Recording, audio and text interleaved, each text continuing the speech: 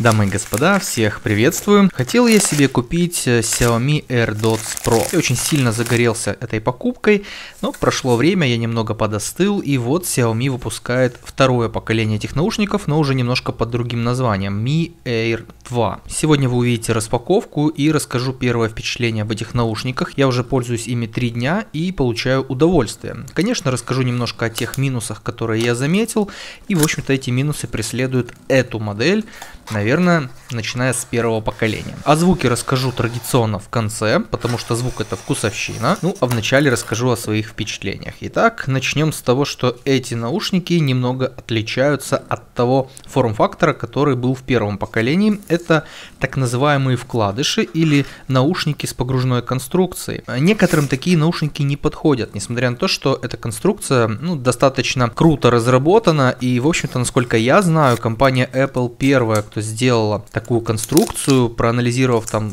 сотни тысяч разных ушей, разных людей, и сделала максимально универсальную и удобную конструкцию. В общем-то, поэтому большинству людей такая конструкция подходит. Но опять-таки остаются те, у кого эти наушники могут выпадать из уха, либо наоборот будут им маленькие. Ну просто потому что все мы разные, но стоит это учитывать. И наоборот, наушники вакуумные, так называемые, да, затычки. Эти наушники тоже не всем подходят. Мне, например, вакуумники подходят гораздо реже, чем вкладыши. Именно поэтому это одна из таких весомых причин, почему я не купил первое поколение. Еще мне не понравилось то, что в первом поколении нет поддержки кодеков высокого качества передачи звука. Это, например, aptX, aptX HD.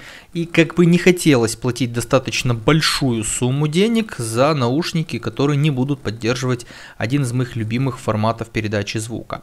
В этих наушниках такая же история, но зато здесь поддерживается такой формат, как LHDC. Это достаточно современный, более новый формат передачи звука в высоком качестве, без потерь. Единственный нюанс — это то, что сейчас, на данный момент, он работает, насколько я знаю, с телефонов Xiaomi только на Xiaomi Mi 9 Pro.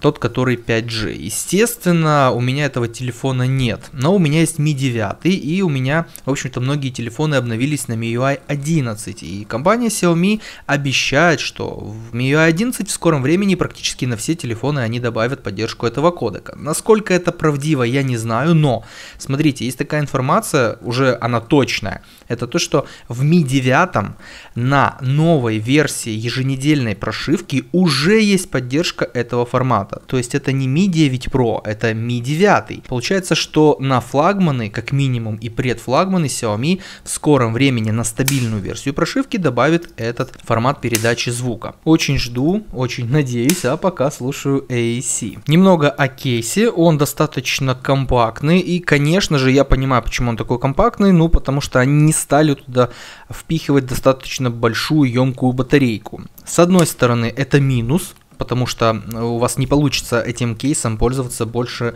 нескольких дней.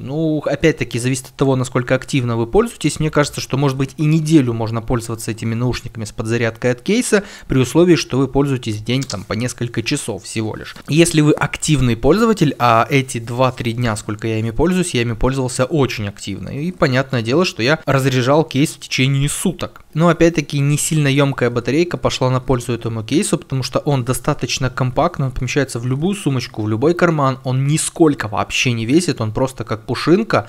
Естественно, ходить с таким кейсом комфортно. Опять-таки, если вы будете использовать какие-то бананки, я не знаю, какие-то небольшие сумки на пояс, я сейчас говорю про летнее использование, потому что, несмотря на то, что на улице зима, она когда-то закончится и настанет легкая пора, когда захочется чувствовать себя налегке и не утяжелять себя какими-то дополнительно кейсами. К тому же, что многие еще с собой берут какие-то пауэрбанки и всякое такое. Поэтому тут я могу отметить лично для себя только плюс. К тому же кейс очень приятный на ощупь, он очень качественно сделан, он автоматически закрывается, наушники сидят очень плотно, не выпрыгивают оттуда, и вытащить их так вот просто потряхиванием не получится. Но есть одна особенность у наушников такого плана, которые вот так примагничиваются внутрь, они достаточно конечно, тяжело периодически достаются. С этими проблем нет. Они очень удобно как вставляются, так и достаются из кейса. На кейсе светодиод белого и красного цвета. В зависимости от того, в каком режиме наушники работают, он, конечно же, будет обо всем сигнализировать. Если он садится,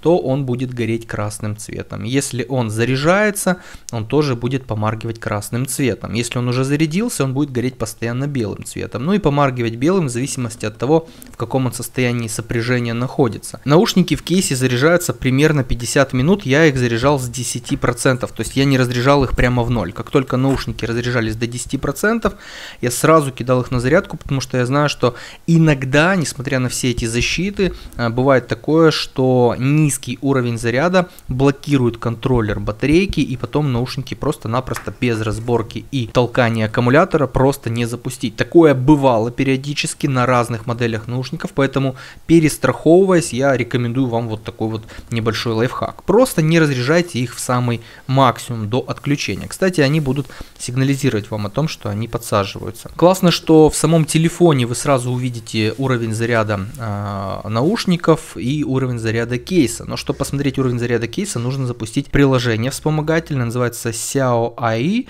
и оно только на китайском. Кто-то говорит, что это минус, но я так думаю, что один раз запустив Google переводчик и посмотрев, какой пункт за что отвечает, ну если вы забывчивый, ну купите таблетки от склероза. Я так думаю, что один раз разобравшись, вы поймете, как можно настраивать эти наушники, да и перенастраивать их постоянно я не вижу смысла. К тому же это приложение классное тем, что оно позволяет обновить прошивку, которую я уже обновил, на самую новую. Изначально мне показалось, что наушники не работают в режим паузы, не заходят.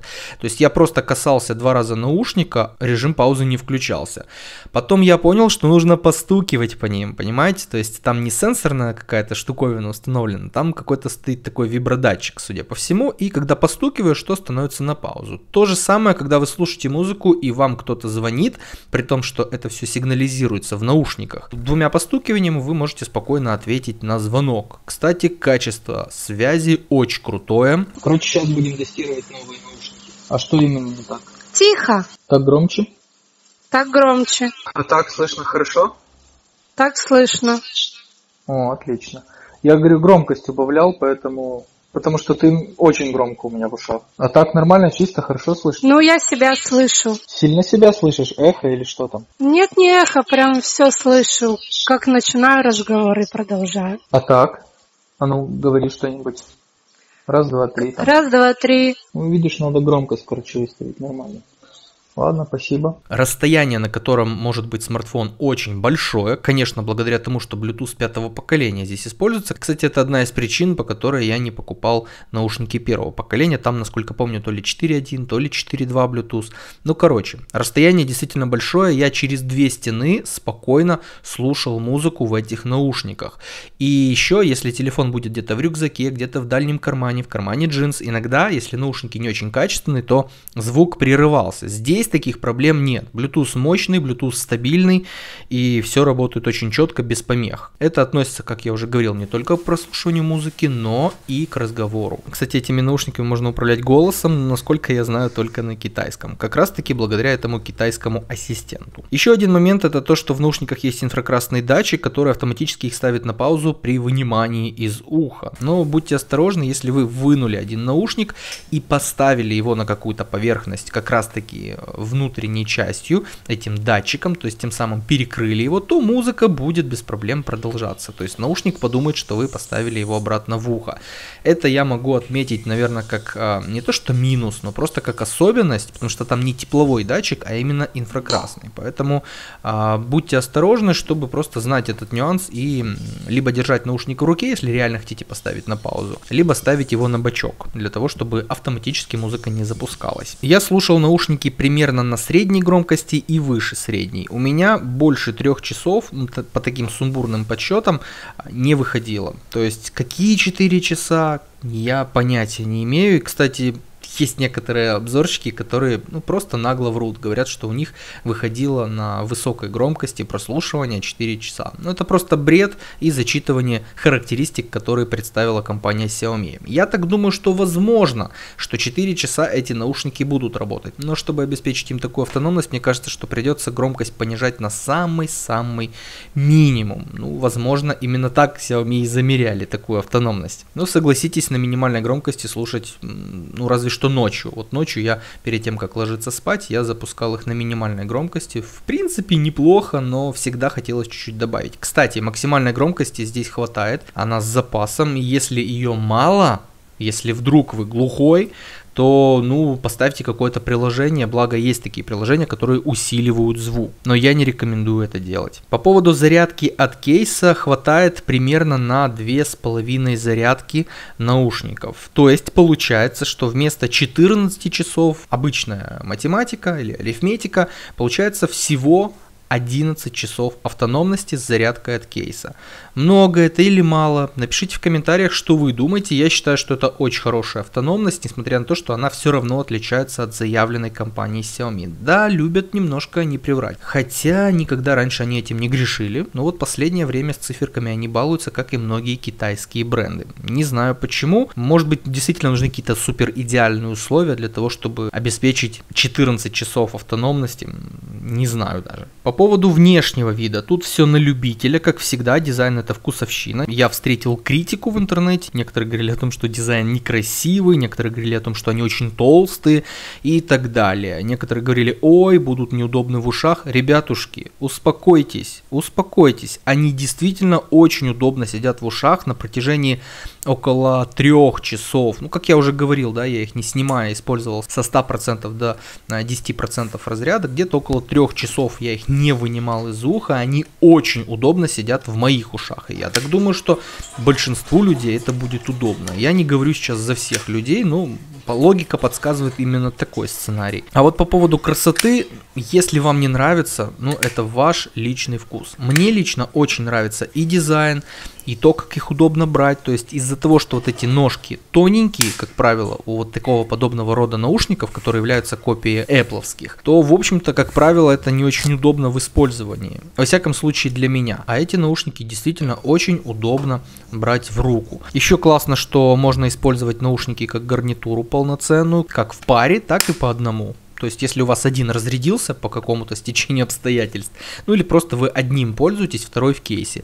Он разрядился, ставите в кейс тот, который разрядился, достаете тот, который был в кейсе и пользуетесь без проблем. И таким образом вы сможете их менять, чередовать. И я так думаю, что в таком сценарии использования они прослужат вам, получается, что в 2 раза дольше. Следовательно, общая автономность возрастет до 22 часов. А это уже отличный результат. Но опять-таки я сейчас говорю о гарнитурном режиме. Также мне понравилось, что они легкие. Может быть, для кого-то они будут слишком легкие. 4 с копейками грамм они весят и действительно в ухе не ощущаются как какая-то тяжелая конструкция. И еще момент, так как сейчас зима, то в общем-то я ношу куртку с высоким воротом, и периодически я могу зацепить наушник, когда, например, сажусь в автомобиль, то как бы приходится немножко скукоживаться, да, и в общем-то наушником я зацепил один раз за ворот. Так что будьте осторожны, если у вас высокий ворот или шарф или еще что-либо, просто нужно быть аккуратным, чтобы наушник не зацепить и он не выпал. Они у меня пока что не падали, поэтому сказать о их прочности я не могу ничего. Но опять-таки в полном обзоре, в подробном, спустя месяц, 2, 3, 5, 6 использования я расскажу о том, как они мне, вот и по автономности, может быть, там все станет получше или похуже, может быть, прошивками что-то улучшат, что-то добавят, и к тому же проверим, насколько LHDC, это действительно крутой формат. И теперь, конечно же, по звуку. Я, честно говоря, был удивлен, что здесь достаточно плотный бас, потому что, в принципе, наушники компактные и обычно вкладыши не могут похвастаться хорошим басом. Наушники Apple, у меня есть оригинальные наушники, которые я купил на JD как-то на распродаже, просто не удержался, для того, чтобы послушать, что из себя представляют действительно хорошие наушники, как все об этом говорят. Там действительно неплохой звук, и действительно для своей ценовой категории это очень хорошие наушники. Я был удивлен. То же самое и здесь. Вроде форм-фактор небольшой, ты не ожидаешь, что здесь будет достаточно плотный и глубокий бас, но но он здесь есть. Я не скажу, что это лучший звук, который я слышал, но как мне кажется, для такого форм-фактора, для Bluetooth наушников это очень крутой звук. По поводу высоких частот, средних частот, здесь нет особо каких-то просадок, и мне понравилось, что я, слушая разные жанры, получал удовольствие, потому что бывают такие наушники, в которых некомфортно слушать, например, рок-композиции или может быть какую-то классическую музыку. На них я переслушал совершенно разные плейлисты с совершенно разными жанрами, и они мне понравились по звуку. Но опять-таки это дело вкуса. Спасибо всем за внимание. Кому интересно, где покупал, ссылка в описании. Ссылка на 2 кэшбэка, которым я пользуюсь, тоже в описании. Заходите на второй канал, там опыт использования разной техники, которую я покупаю. И, конечно же, всего вам наилучшего. Если есть вопросы, пишите в комментариях. Если чем-то ошибся, тоже корректно поправляйте в комментариях. Всем пока!